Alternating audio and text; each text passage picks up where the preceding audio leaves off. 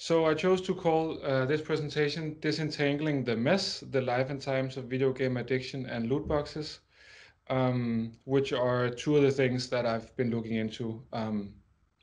Video game addiction is my primary area of research, and loot boxes is something that I kind of felt I had to get into back in 2018 when big debates erupted around loot boxes.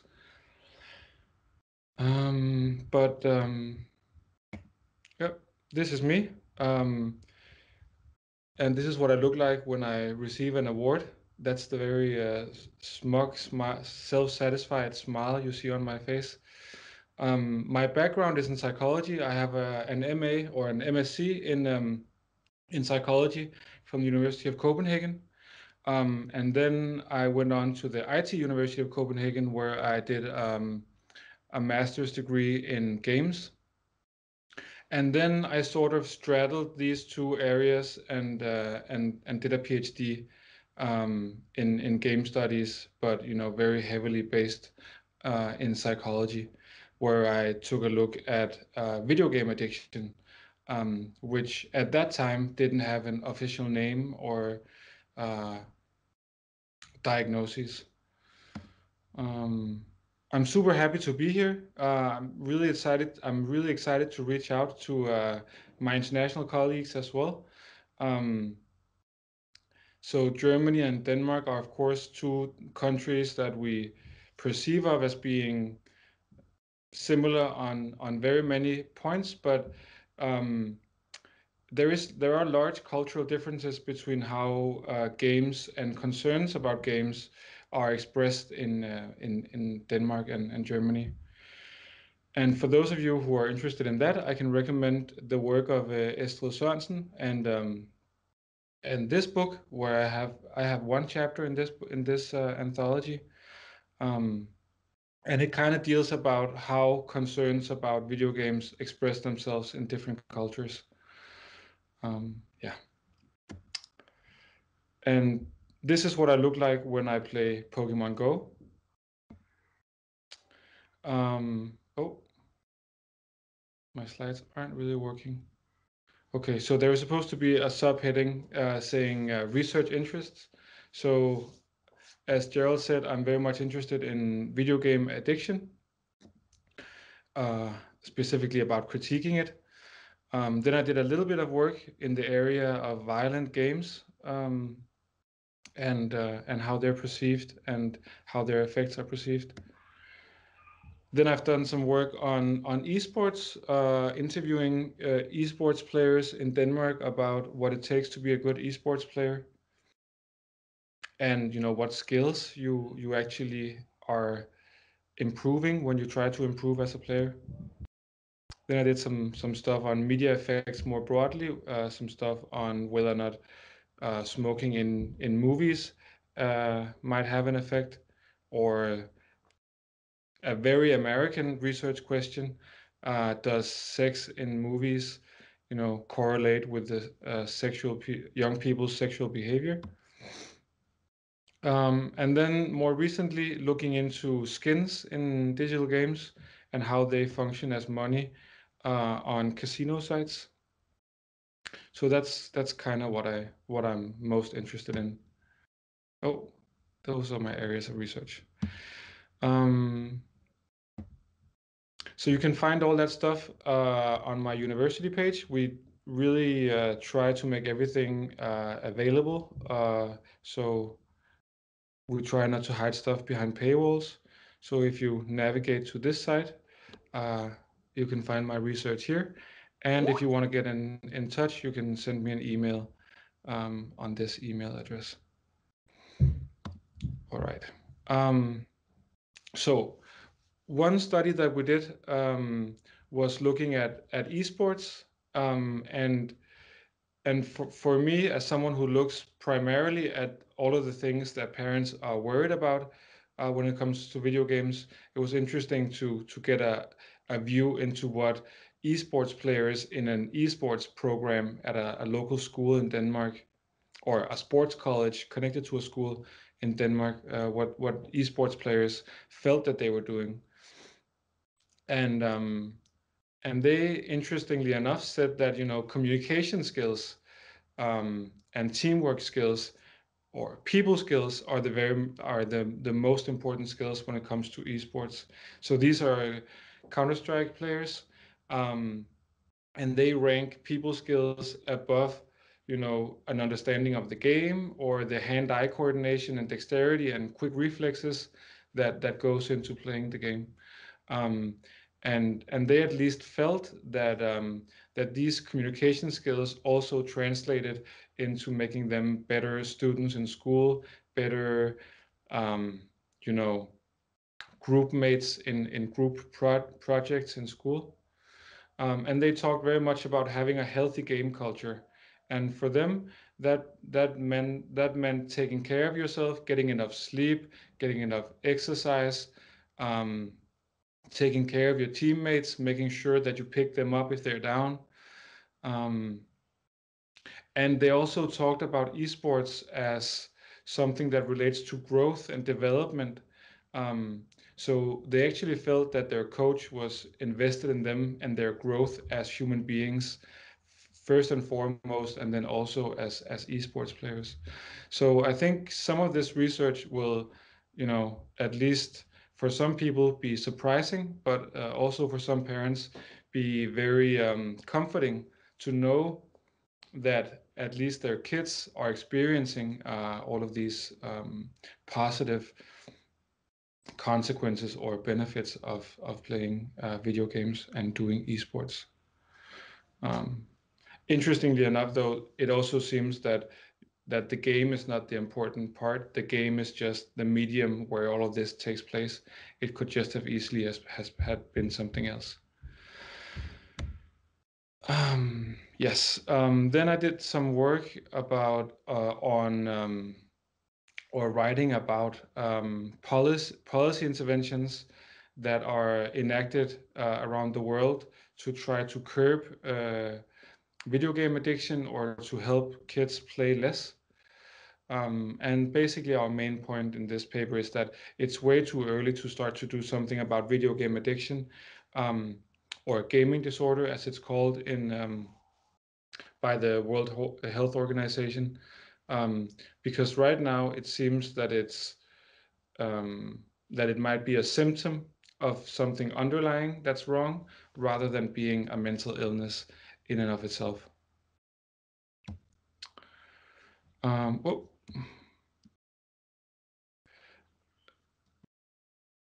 yes, loot boxes. So I'll get more into loot boxes in depth later on, but we basically say that we can't call it loot boxes, we need to call it something else, like random reward mechanisms. And we can't ask our loot boxes in general gambling, we need to ask specific questions about specific types of loot boxes or features that loot boxes have.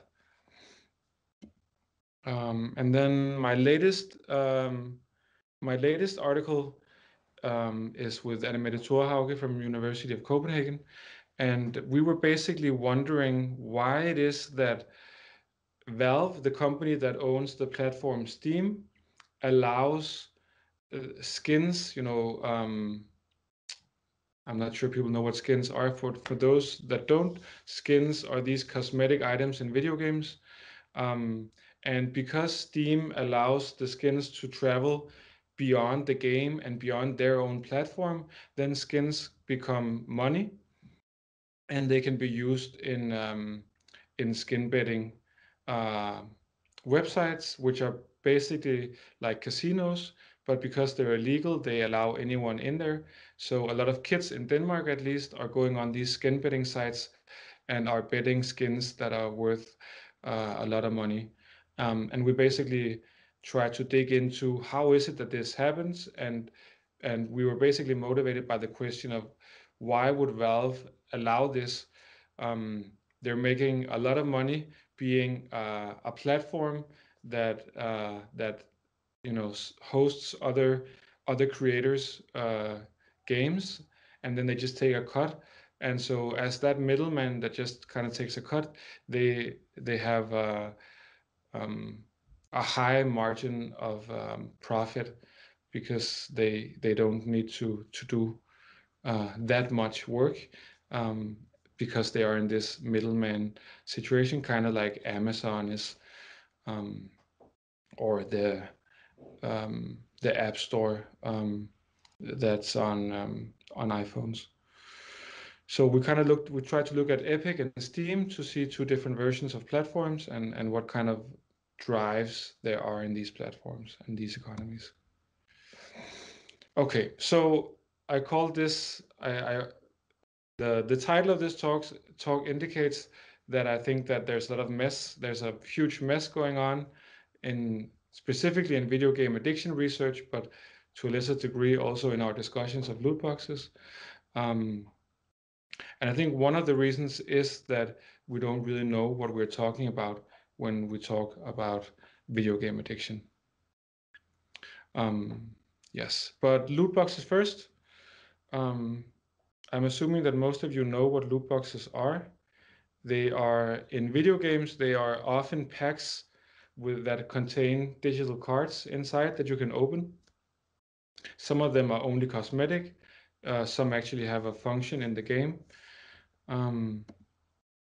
We also know them from the real world or meat space, where we have these baseball cards or football cards or Kinder Surprise or these machines with toys inside. Basically things where you pay an amount of money and then you get some kind of reward. You don't know what it is. It might be what you want. It might also, and most likely is, something that you don't want.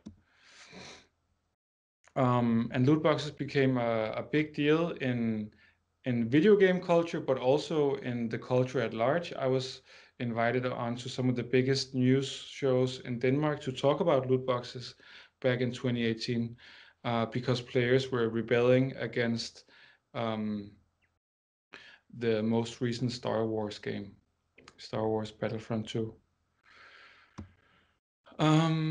Yeah, so we believe that we can't talk about loot boxes. We need to talk about random reward mechanisms, because if you want to make rules about loot boxes, then you can easily turn the box into a crate or a piñata or a barrel or something else, and you can call what's inside it something else than loot. So we try to come up with a more academic term, and we chose random reward mechanisms. And then we try to look at how are these structured, and it's usually so that there's an eligibility condition, like something needs to happen. Then there's like a random procedure or pseudo random, because it's an algorithm, right? So it's not truly random, and then you get some kind of reward. And in terms of gambling, it's of course really interesting to see how this relates to real money or fiat currency, the money that we use in stores. And if we add that layer to this model, we can see that the eligibility condition can either be embedded in the economy or it can be isolated from it. So it can either be so that you can pay money to get a loot box or open it, or there might be like a hard barrier so that you can't, use money to purchase the loot box. Then something random happens, then you get a reward, and in some games that reward is isolated from the real economy. It's like inside the game only, or on some platforms like Steam, it's relatively easy to convert your reward into fiat currency or real money. So that's how we basically look at it, and that makes us have these 4 different types of loot boxes. Where type 1, it's impossible to pay money into the game to open to get a random reward, and it's also impossible to extract money from that reward. And games that have these things, you could go back as far as Super Mario, where you sometimes get random rewards when you open chests, or more modern games like Borderlands 3, or going back to the Diablo games. Horizon Zero Dawn is a single-player game that also has loot boxes, but where money doesn't really play a role. And in our model, we term those games like 100% game. Then we have a more rare category where you're not able to put money into the system to trigger a random reward, but you have to play to get it. But the reward you get, you can sell, or at least you could, when Diablo 3 still had an auction house. And we label that work because it seems more like work than it seems like gambling, even though there is an element of randomness in this situation, right? Then we come to type 3, where you are able to purchase packs with cards, or trigger random rewards. But the reward you get is isolated, it stays in the game. This, of course, is not black and white.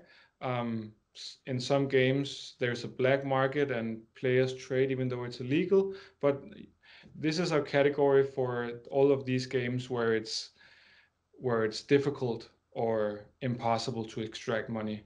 And the game that caused the big controversy falls into that category.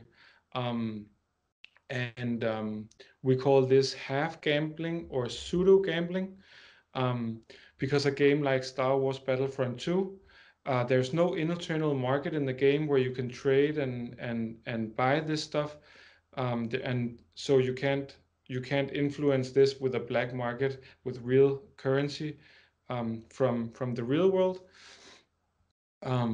So that would be type 3, and Star Wars Battlefront 2 was of course the game that caused the big controversy.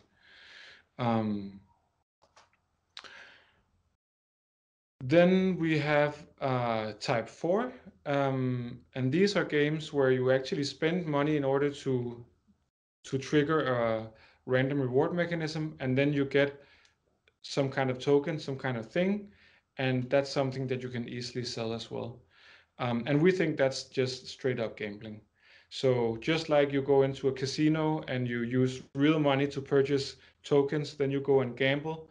You might win tokens, then you exchange those for fiat currency, and then you leave. That's gambling. And we argue that some games function in this way because it's so easy to sell the rewards you get.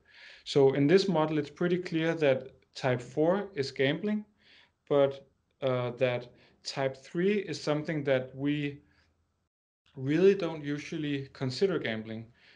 Because, of course, we also have collectible card games outside of digital games, um, and we don't consider baseball card or the courts, at least, and most people don't consider baseball cards as gambling, buying baseball cards, even though you can purchase one pack extremely cheaply and you might log out and have a extremely valuable card that you can then sell on eBay, right? Um, so a lot of the games in our model type 3 are considered gambling by players and also by courts. So in Holland and Belgium, for example, here in the EU, FIFA Ultimate Team is considered a gambling game, and therefore it's illegal um, for minors to play that game. Um, in Denmark, it's not, and that's also how it is in most of the European countries, because the gambling authorities in those countries um, believe that, at least in Denmark, they believe that it's not gambling because it's illegal to sell the cards or the account that you have the cards in. Um, then, of course, we have games like, so a game like Borderlands 3 that, according to our model, doesn't have gambling in it, uh, pokes fun, I think, of other games that have loot boxes by having one-armed bandits or slot machines that are called loot boxer, where players can gamble inside the game.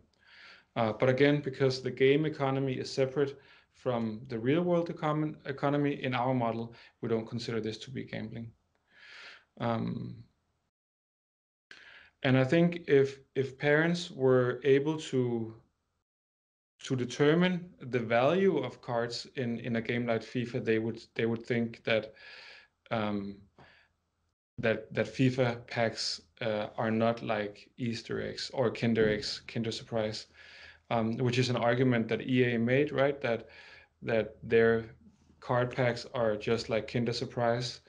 You get a toy, you don't know what it is. But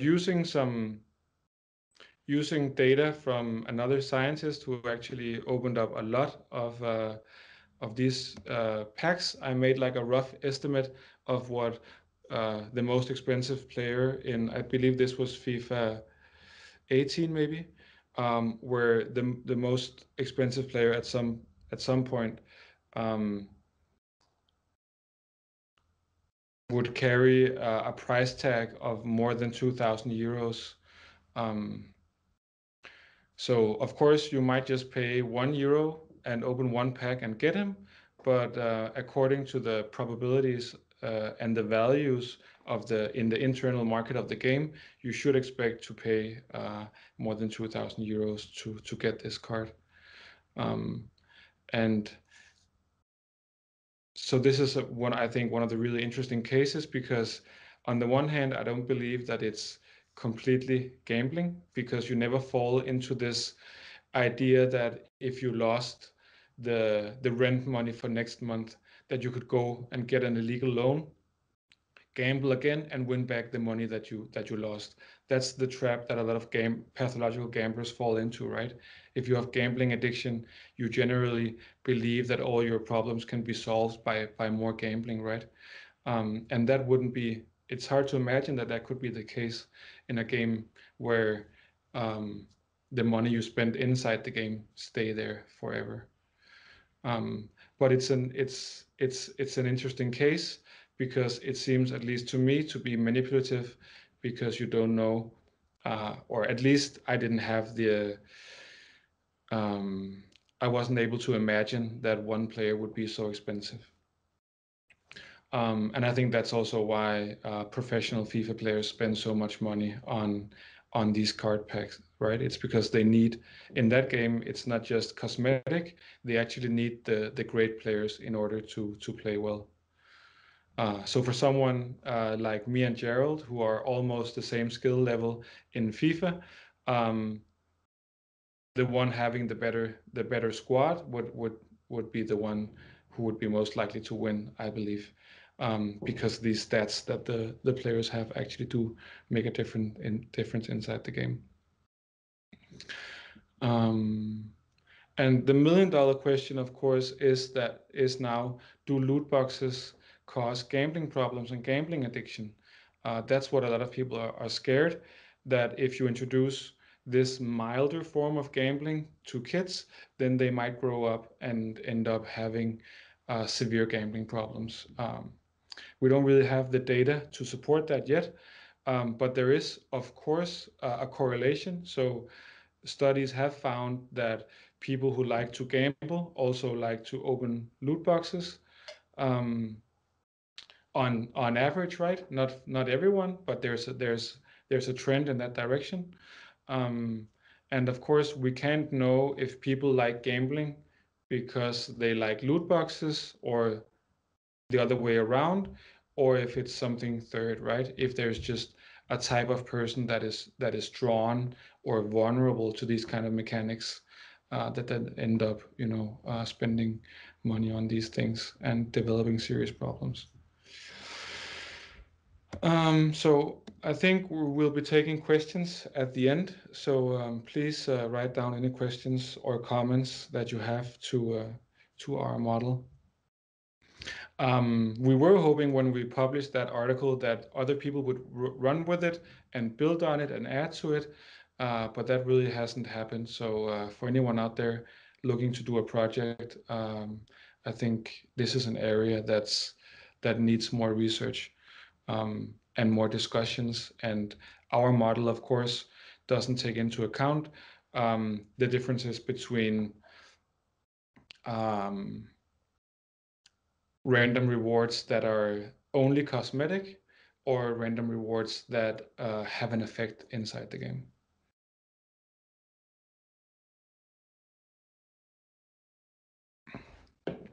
So my main area of research is the concept of video game addiction, and just to draw out some highlights of some of that research, I do believe that it's premature to call it an addiction. So people do report having problems with video games, um, but we also know that video games often can function as a coping mechanism for other problems. So if we all, have to handle our lives and cope with our problems, and for a lot of people, video games is a great way to cope with loneliness, social anxiety, tons of stuff. Um, but we really don't know if it's mostly a positive coping mechanism or if it's a negative one. And some researchers believe that video games have this negative pull, that if you use them as a coping mechanism, then you're starting a downward spiral and everything will get worse. I tend to believe that it's mostly a positive one, but of course that some people will need help if they are too focused on video games to cultivate other areas of their life, and find other interests. Um, we don't know how stable the disorder is. It seems that it's something that you kind of can drift into and out of. So unlike, for example, being addicted to nicotine, and having to smoke, and wanting to quit and not being able to, which is relatively stable, it seems that video game addiction is not at all stable. Also, it seems to be an area where there's not enough environment, and one of the criteria for something being a disorder in psychological terms and psychiatric terms is that it needs to lead to clinical impairment. So it needs to be the game that's hindering you in doing the stuff that's important in your life, um, and not just the game being what you do while you're not doing what you're supposed to do, right? So kids that are not going to school, for example, are they not going to school because they play video games, or are they just playing video games whenever they don't go to school? We still need a lot more research on that side of it.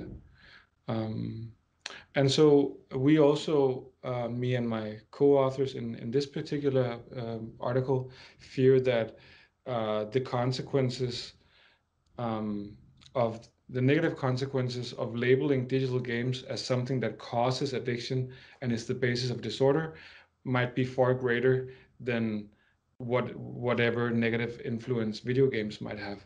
So the fact that what you do and love is labeled as something that's pathological or sick or unhealthy, um, we fear that might be even worse than what any game could do, no matter how much the designers of the game design it against the players instead of for the players. I don't have time to dig into all of my research, but something that I can dig into is how game addiction came to be known as internet gaming disorder in the handbooks that psychiatrists work with. So based on this paper, kind of looks into that. And so the interesting thing that the state of affairs right now is that in the United States of America, you can't be a video game addict because it's not recognized as a disorder. So at least you shouldn't be able to go to a doctor and then get that diagnosis, right? Because it's not in the handbook, the manual that lists all of the disorders that you can suffer from. In Europe, on the other hand, and the rest of the world, we follow the World Health Organization and their manual, that's called the International Classification of Diseases. And the 11th edition is coming out soon. And in that edition, it will be possible to be addicted to video games. They don't use the word addiction in the description, but it's in the heading. So it's under addictive behaviors, and it's in the same category as nicotine, alcohol, and so forth. But along with gambling, it's the only behavior that you can be addicted to that doesn't involve a substance.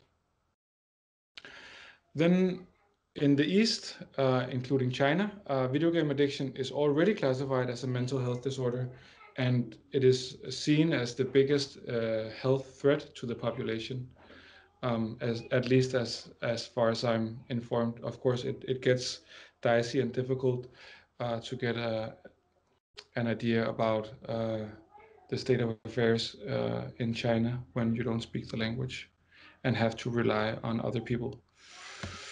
Yes. So in 2013, the APA, the American Psychiatric Association, published this volume, the handbook, and they omitted what they call internet gaming disorder, and instead they put it in the back of the manual. So they kind of wrote out what this disorder might look like, but they wrote that we don't have enough evidence to support that we include it in the manual. So it's in there, but it's in the back as something that we can look into, along with other things such as caffeine addiction. But what is it that we're actually talking about when we talk about addiction? So in medical terms, addictions are only negative, right? There's no such thing as a positive addiction. And in medical terminology, it's a primary disease, meaning that it's not just a symptom of something else. It is the main disease.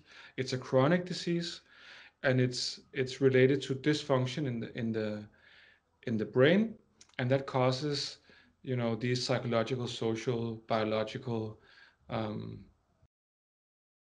symptoms that we see. But historically, the word addiction comes from Latin, and it wasn't all bad. It simply meant to give oneself over to something, and that might be positive. So a senator who was addicted to the Senate was like, that was something to aspire for. That was, highly valued. But then, of course, if you're addicted to another person because you're a slave, then of course that's bad. So historically, it's had these two connotations, both positive and negative. And in modern Western medicine, it's still highly controversial, this whole debate whether or not you can actually be addicted to a behavior in the same way that you can be addicted to cocaine or heroin or something like that. And as I said, in the World Health Organization's ICD-11, there are still no categories for work addiction, shopping addiction, food addiction, sex addiction, internet addiction, phone addiction, any of these addictions that we talk about in colloquial speech or in everyday life. Those aren't medical terms because they are not in that handbook. So it's only gambling for money and playing video games. And that's kind of my point of departure in this whole critique, because as I see it, we have exactly the same kind of evidence that exercise is addictive that we do with video games. But for some reason that I can't figure out, it's only video games that's officially classified under the headline of addictions. Um, and the roots, I believe, of a lot of this research that this diagnosis builds upon are exactly research that defines addiction as something that's either positive, negative, or somewhere in between. So R.I.F. Brown in 1991 wrote that addiction is a value-free concept. The fact that you know about someone that you're an addict doesn't tell you much because you don't know if it's bad or good or whatever it is. And he actually wrote that gaming and simulation might be a mixed blessing addiction. But nevertheless, this is the framework. So as you see on this model, I kind of trace the roots of how internet gaming disorder became proposed as a mental health disorder by the American Psychiatric Association in DSM-5. So a lot of the research that the work group based their definition on actually directly cites Brown and this notion that you can be addicted to anything and it can be positive or negative. So it kind of moves without there being critical reflection about what it means to put it into a medical terminology, and then it moves into the handbook. That's why I try to show on this model how it starts out being value free, then becomes something that's sick or pathological, and then moves into the handbook. So of course, you don't propose a new disorder without having read a lot of research, but some of the most influential research actually comes from China, and specifically from one paper by Tao and colleagues from 2010. And it's interesting when you look that up, they write in their paper where they outline so they don't outline game addiction specifically, they outline internet addiction, and then they say that can be like communication, messaging, so forth. It can be searching for porn, looking at porn, and then it could be game addiction. That's the framework that Tao and colleagues are proposing. But for some reason that is not very well explained, the APA only takes this one small subcompartment of game addiction and puts it into to their handbook. So the Chinese study, Tao and colleagues, they write that New York psychiatrist Ivan Goldberg first proposed in 1995 that internet addiction may be considered a disorder. And so I tried to track down Ivan Goldberg, and it turns out that Dr. Ivan had a very dry sense of humor. And so in one telling by William Van Oram, he says that in 1995, Dr. Ivan made an off-the-cuff comment about the growing problems of internet addiction. Those who heard about this did not realize Dr. Ivan's wonderfully dry and ironic sense of humor. Soon the psychiatric field and media were abuzz with this new phenomenon. When asked about whether there could be support groups for this addiction, Dr. Ivan suggested that support groups for internet addiction made about as much sense as support groups for coughing.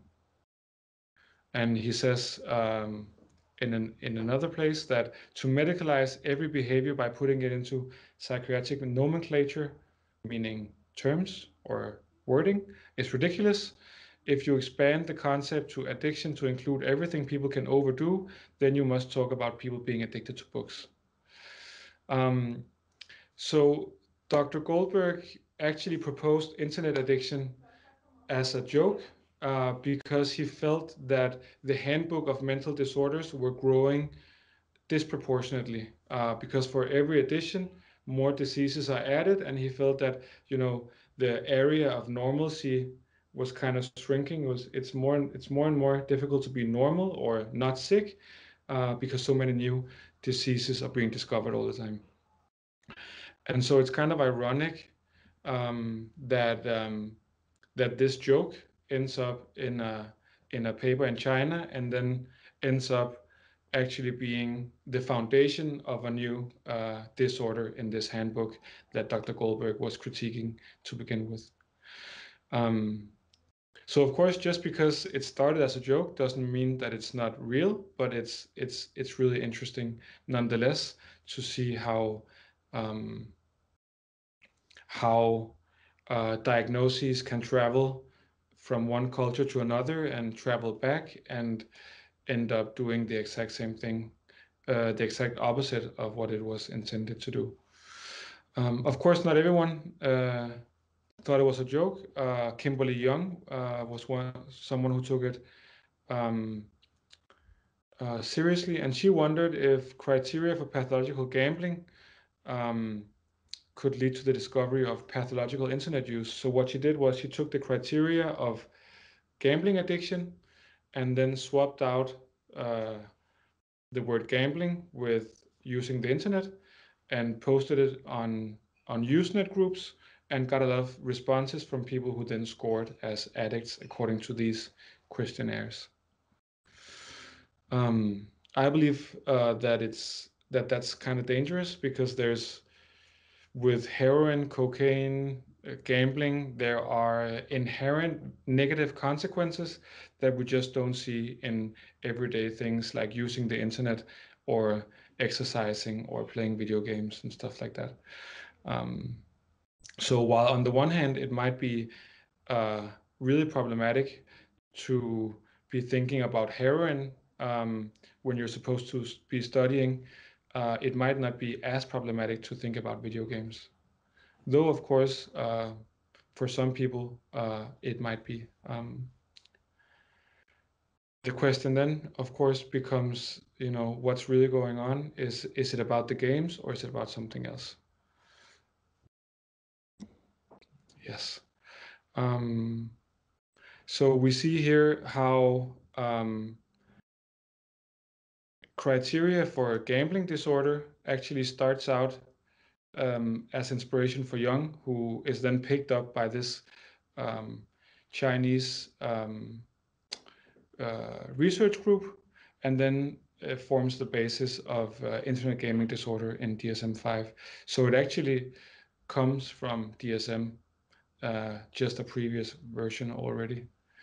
And so if we combine these two charts, we end up with a mess like this that kind of shows the ways that, or the influences on this new proposed disorder, internet gaming disorder, or in everyday speak, game addiction.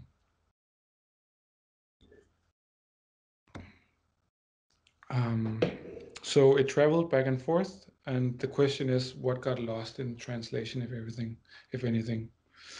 Well, according to Andrew Shabilsky from the Oxford Internet Institute, this whole thing is an epistemic dumpster fire. So he's someone who's done research in this space and thinks that the epistemology of a lot of this research is a complete mess. And I tend to agree, even though I am not nearly creative enough to come up with a phrase like this whole thing is an epistemic dumpster fire. Yeah. So, where did my presentation go?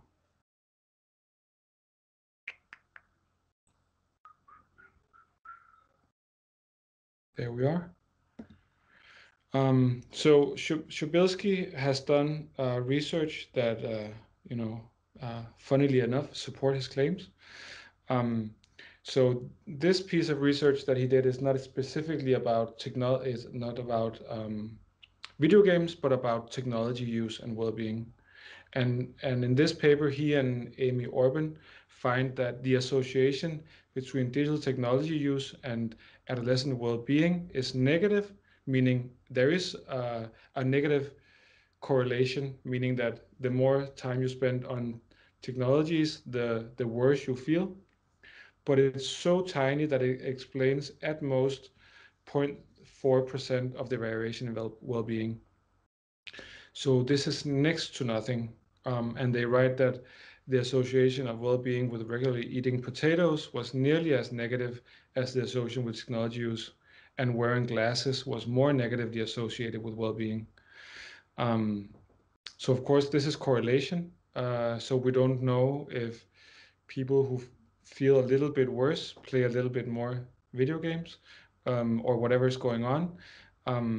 So this doesn't prove causality, but it does kind of hint at the fact that technology use does not explain variation in well-being as much as,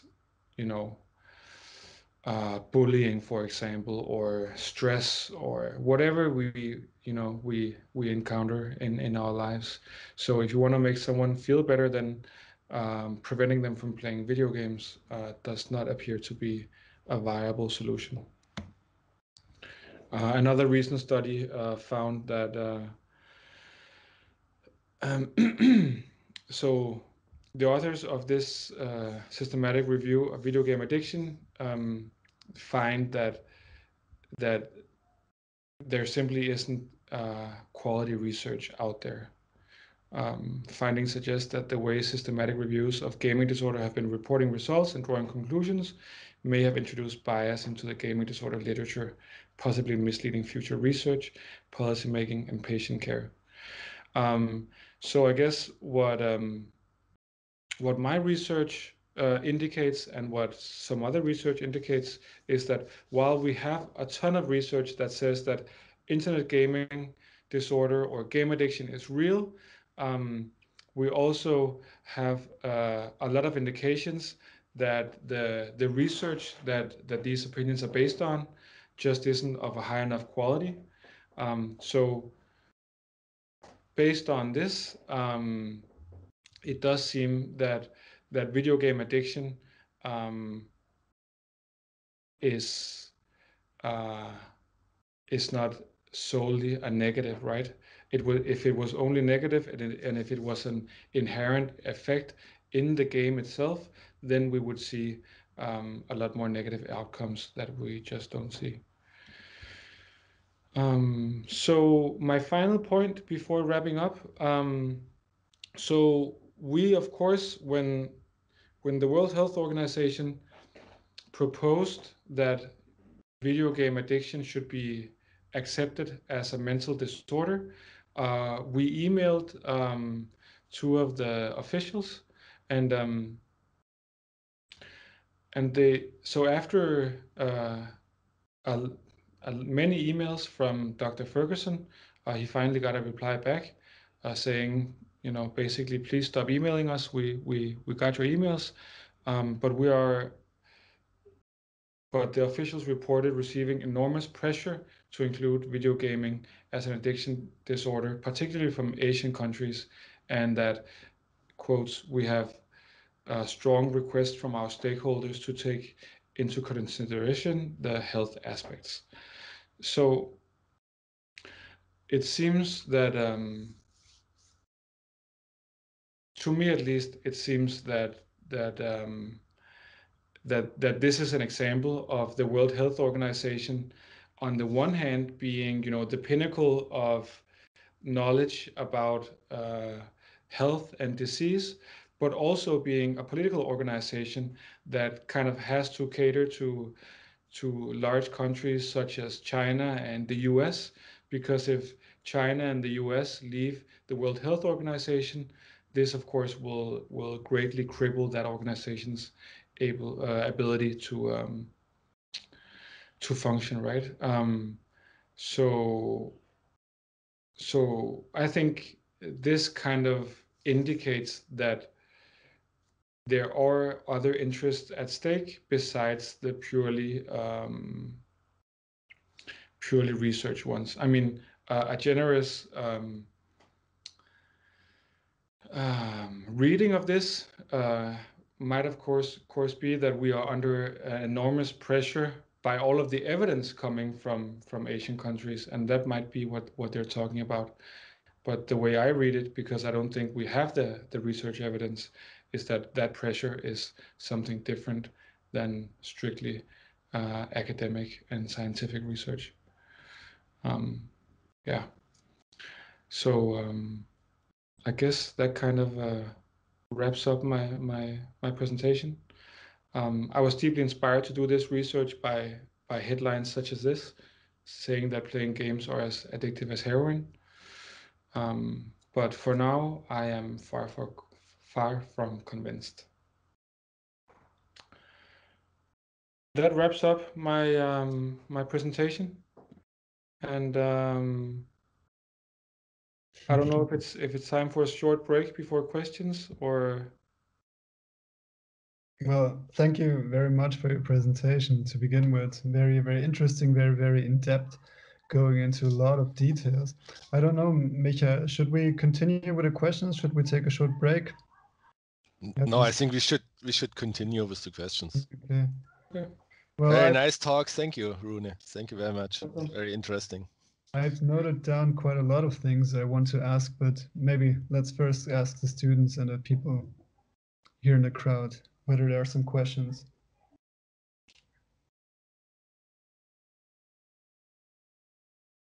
Yes, Judith, go ahead. I'm just going to start. Thank you very much for all those insights. As somebody who, I guess, played a lot of online games and also met lots of people playing these games, having depression and anxiety and these kind of things, and seeing them as obviously some kind of coping mechanism that also helped them, though, to evolve over the time. I'm kind of interested if that whole discussion about is it an addiction or is it not one, or how far does it go, does that also include how it can actually help people evolve, like get away from their other problems, or like figure out a way to not only like hide from their problems, but like deal with them in a better way? So I think it seems to me that calling this an addiction is dangerous primarily because we know how to treat addictions, right? Or at least we think we do. We think you just need to be cut off from the substance and then stop doing, take a cold turkey and stop doing whatever drug you're doing, right?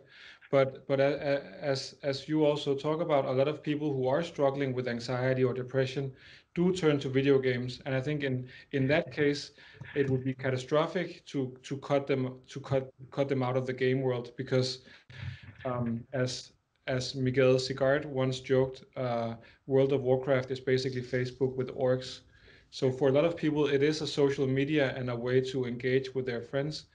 Um, and if it is true that the addiction doesn't spring from the object, but is a symptom of something else, then I think psychologists would be well advised to treat it not as an addiction, but as one domain where they know how to function, and then kind of see how can we expand that domain? How can we make it so that you can also attend school? How can we make it so that you can use what you know how to do in games into the workplace or wherever? And I think that's why it's dangerous to call it an addiction.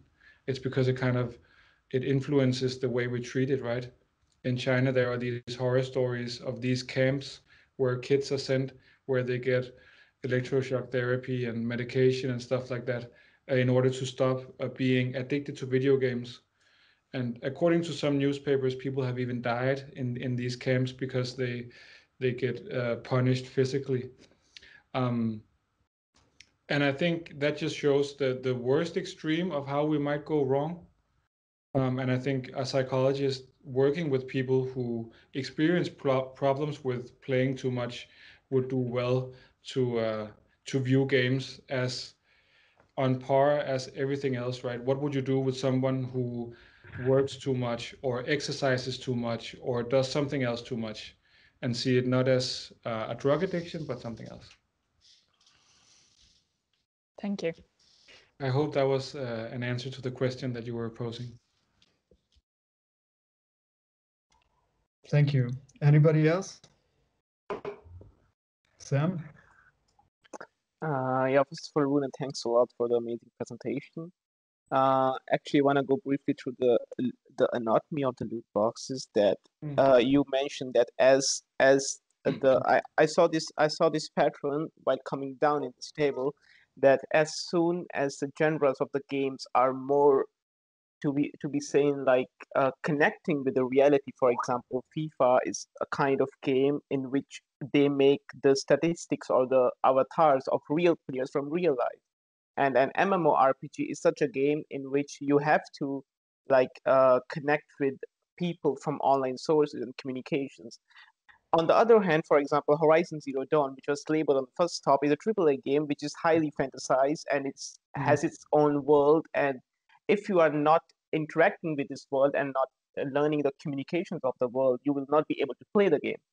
So do you think that the more the games are becoming realistic, for example, let's say virtual reality, augmented reality, and the loot boxes are coming in these games, the the more dangerous will it be for some of the parties, let's say the people who make money from loot boxes, easily like reachable for them? Yeah, so I think something that we don't talk about in the paper, but that would be really interesting if other people worked on, is exactly the question of what does it mean that I invest my own identity into the avatar or whatever's going on in the game, right? Um, because at least I don't know how it worked where you guys were when you guys were growing up. But when I was a kid in school, there were certain brand names that you were supposed to have, and I never had the right brands. I never had the right brand for my backpack or for the shoes that were fashionable for like 1 year. And I think so. We see this play out in the real world all the time, right? Um, that the more invested people are in acquiring all of these social status symbols. Um, I guess the more willing they might be to take risks and do stuff, right? I mean, kids trying to steal the stuff that they can't afford. So I do think that there is something about whenever they experience the more real life or you invest your real life identity in the game, there might be something there because you are more invested in these loot boxes, right?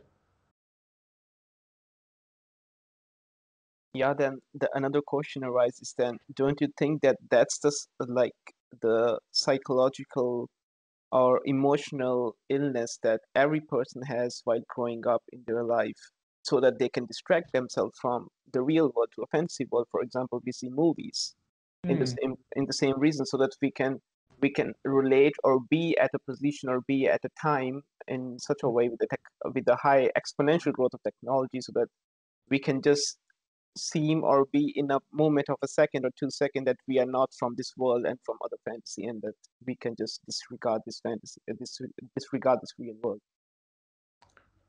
My connection cut out a little bit. I'm sorry. Could you restate the question? Yeah, my question is just like, don't you think like the psychological illnesses or the emotional disregards that we face while growing up in today's world, which is more complicated than the earlier centuries, that people are intending more to play games or even to other medias which are fantasy, for example, Harry Potter or other Marvel series, that so that they can just disrelate or like discontinue from the real life where there are so many problems, and they know they have to be hard enough to solve them, and if they don't have the capabilities and can't be in the race, they won't be able to solve them. That's why they go towards this specification of being a game, let's say a game addiction, or be to game addictive. But in the other hand, if we see these problems, we can literally say that why are people doing this, so that we can solve them in a psychological point of perspective. So I don't know that we have data that speaks to it, but I do think that there is. It seems to me that it might be the case that growing up today, you have so many choices and opportunities that that so the opportunities that I had, my grandparents didn't have at all, right? I mean, access to education and like, do I want to be a professor in Denmark or go to the US, or what do I want to do and how do I want to live my life? And I do think that there might be something to what you're saying, that escaping into a game or into Netflix or escaping into something else might be a way to cope with exactly this problem of having too much freedom and the fact that the sky's the limit, right? If you grow up believing that you could be the president of the United States, then anything less will be a disappointment, right? And I guess for people who grew up without a lot of opportunities, it's easier to be. It might be easier to be satisfied with what you have. My colleague Jan Cordes also posted a question in the talk. He's writing, "Thanks for the great talk. Are there examples of games helping with healing addictions?" So maybe some positive aspects also. We've been talking quite a lot about negative aspects here, potential negative aspects. Yeah, are there games which help you heal certain addictions? I know there's a game in the US that's been approved by the FDA the Food and Drug Administration, as treatment for ADHD, attention hyperset. Yeah, um, I forget all of the words that's short for. But so this is something that's super common as a diagnosis in the Western world, at least. And there is a game that's cleared for as a drug for that. So I'm super interested I would be super interested to hear about people who felt addicted to video games and then were addicted or were really addicted to like heroin, right? And I found there's one author who has, tried on the one hand to play games excessively and compulsively and been addicted to hardcore drugs. And according to him, it's nothing alike. That, that games open up your world. If you play World of Warcraft or other MMOs, they kind of expand your world, whereas drugs restrict your world. And so calling both of them addictions wouldn't really make sense because they're completely opposite experiences. Nicholas, you have a question. Yes, I have a question. Hello there. I don't know if this is true, but I heard that the reason why the World Health Organization recognizes addiction is because many countries only offer the addiction support on the basis of the World Health Organization classification. There are people who claim to be video game addicted, but they do not get any support if the country do not recognize this disease. Have you heard of it before, or do you have any opinion about it? It's a very common argument. A lot of people who are proponents for the disorder are saying exactly that. Well, we need this disorder in order to get these people help, because we can't get them help if in the system if they don't have a diagnosis. And I think in a perfect world we wouldn't invent diseases based on the best way to get help, but make the system fit the people and not the people fit the system.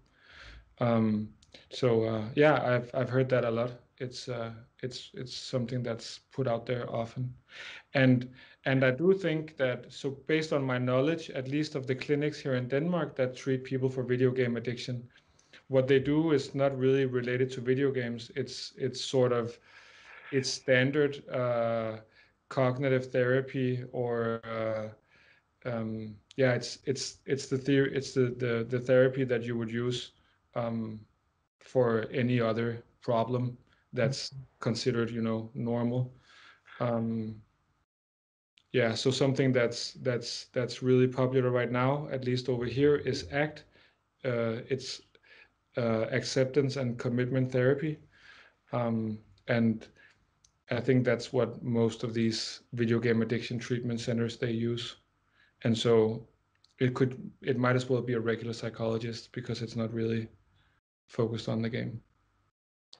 But are these people then, a follow-up question, and then Federico, are these people then claiming only to be game addicted, or is it a bigger media problem for them? Well, it depends on.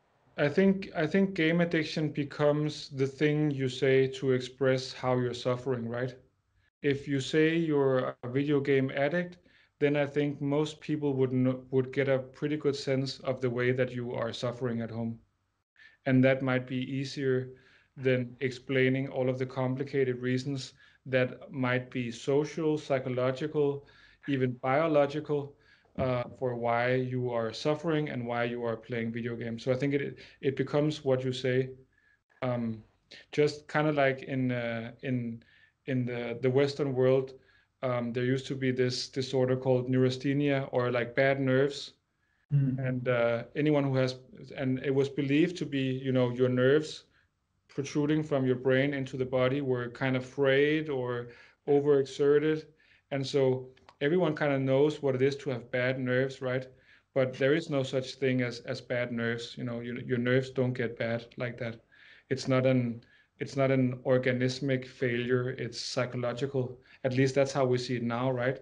Now we call those people depressed or suffering from anxiety or stressed or something else. We don't talk about bad nerves. Okay. And I think computer game addiction might be the 2021 version of bad nerves, right? It's something that we can say, so it conveys meaning. Okay.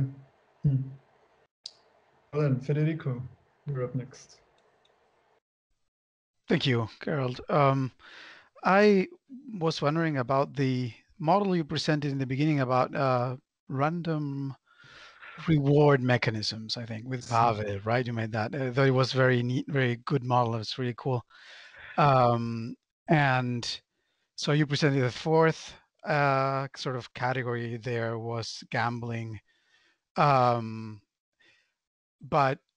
I was thinking about that and about the definition of gambling, because I suppose what you're saying is that that's a type of gambling, but there's more to gambling than just buying something without knowing what the reward's going to be, hoping that it's a great reward that you can then resell for more money. But I'm thinking, like, if I go and buy stock at the Wall Street or something, I know exactly what I'm buying. There's no random reward there. What's random or what's unpredictable, at least, I don't know if this stock is going to go up in price or down, right? No, yeah. So would that count as gambling as well in your definition? Or what would be the definition of gambling? Does there need to be a certain immediacy to it, that I see what I bought and it's I know it right away, or like a slot machine, I know right away if I won or lost. So what role does time play there? And maybe you just have a definition of gambling in hand that you could share to clarify that. And if there are, maybe because of that, other forms of gambling in video games. That was maybe the main point of my question. Yeah, and it's an excellent question, and I'm thinking really fast and hard to try to come up with a good answer. I think a lot of researchers would say that the stock market is gambling, because it's pretty clear that nobody predictably beats the market, right? Investing broadly is better than paying someone to try to figure out what's up and coming. But I think the main reason is just that we perceive the stock market to be the real world and games to be games. I think that's the reason. It's that we call it a game, because I agree with you. Tons of things in the world provide random rewards and could be seen as gambling. It's the fact that we see this thing, and I don't want to get into what is a game and what's not a game, but we see this game, we see this thing, and we know when we see it, we think it's a game, and it has this random, it has no skill, and it has monetary value, randomness, and unknown monetary value, right?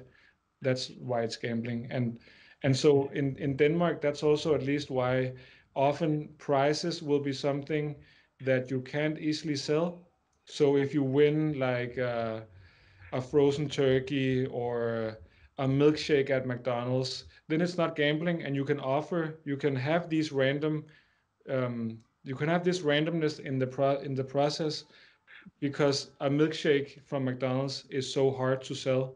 Then it's not gambling, because it doesn't put out money.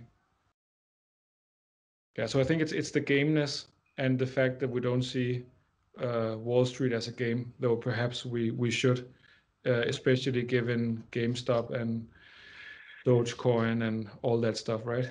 Yeah, it's also an important question with Bitcoin now and all this NFTs stuff that's going on. I mean, I guess this is all connected somehow. Yeah, it's a fascinating world. Yeah. Scary, I think. Scary and fascinating. Very fascinating. Thanks for the answer. Yeah. Before I ask about any more questions, I have a question myself, maybe. Do you think within one game there are some forms of play which could be more addictive, whereas other forms of play could be less addictive, or even if they're both addictive, some have positive effects, some have negative effects? The game I'm thinking about is Animal Crossing New Horizons. If I'm building my island and then taking a stroll every night into the sunset, this could be an addiction, because I want to spend my nights in Animal Crossing and enjoy the sunset, but this calms me down. And then I start the turnip business, which is very hectic and which gives me into a lot of stress. So this is also very addictive, but addictive in a different form. So where do we draw the line here? And how are people affected by the game? Because some might really like the turnip business. Whereas for me it was stressful. So does it more depend on our predispositions? And now I'm seeing it were like 3 questions. So yeah, I'm gonna shut. I do think that there are problematic mechanics in video games, and there are, design patterns that leads to people feeling addicted. But I think it's hard to say that, I think it's so individual for every player what they like and dislike. So a lot of people are saying, for example, that grinding in World of Warcraft or grinding in the tulip business on your island, that's a dark design pattern. It's something that's that's manipulative and exploits the player, makes the player behave in ways they don't want. But for me personally, I mean, that's what I like the grind. That's, I like putting on a podcast and just grinding away and just, completely forgetting about real life. And that's also what I like about exercise and sports. I really like the grind, and having to, to show up and invest all that energy in it. So, so I think it is definitely possible to define mechanics that make people stick around, but most of those mechanics, I would argue, are social mechanics. So the games that people are addicted to are the games with people in them. Most so most people who have addictions are playing games with other people inside, and then it's perhaps more about friendships and socializing and stuff like that, but also about caring too much about something and wanting to care about something else. But then it's also, should we also distinguish then, of course, between immersion and addiction? Because addiction should have some negative effect on me. If I'm only immersed into Animal Crossing, that's good. But if I'm losing touch of real life, then this becomes an addiction, maybe. And I think that's the problem with most of this research. So most of the research in this area is 10 questions. You answer yes, no, maybe, and then you get points for how many yeses. And I think what you're saying is true, that they're mostly measuring immersion. And for a lot of people, that immersion might be correlated to negative things. But in a lot of studies, you can't tell the addicts from the non-addicts, because the addicts also have degrees from university. They also have jobs and stuff like that, right? And we would expect the addicts to have serious negative consequences. And and and most times, the addicts are men, and they're young, and they're recently graduated. And people who follow these people for multiple years, like the Norwegian professor Felton Carlson, finds that a lot of these people who are playing too much and might even say themselves that they're addicted, then they get a job or a girlfriend or become a parent or something, and then they kind of drift out of this addiction. Okay. Michael is now also here. Does this mean we're out of time? No, but maybe a last question, because I don't see any more questions in the chat. Maybe one last question from my side. What do you think, Rune? Why did especially the Asia countries make so much pressure to the World Health Organization? Why especially the Asia countries? Because they have so much problem with the young child and addiction and. Yeah, so it's a really, really interesting question, and I think there are very different explanations. So South Korea, of course, is very different from China, um, but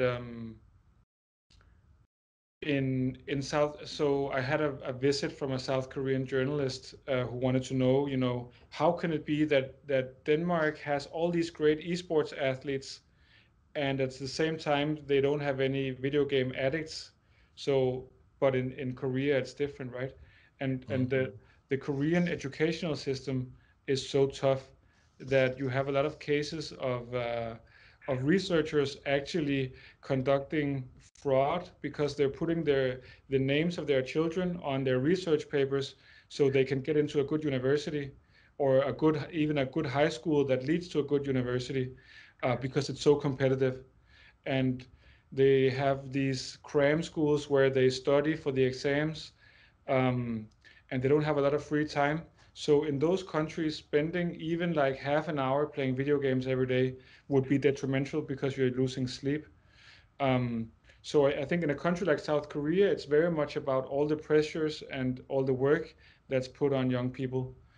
In a country like China, I think it's also historical.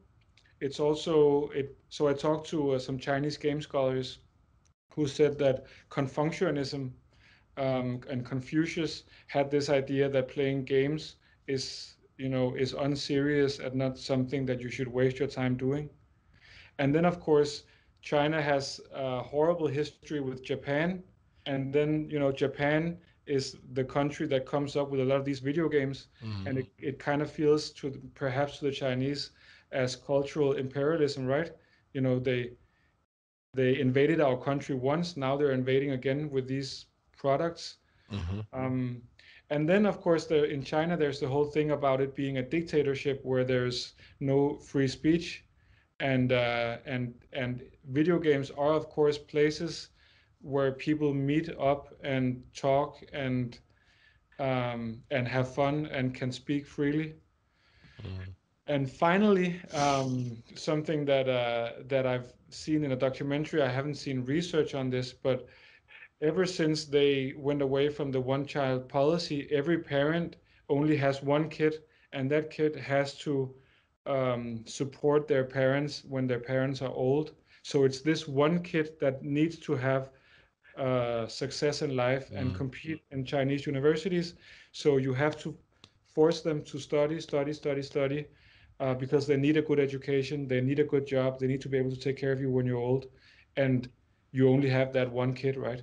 And that perhaps is leading to feelings of isolation and loneliness because there's no siblings at home and all you do is do homework.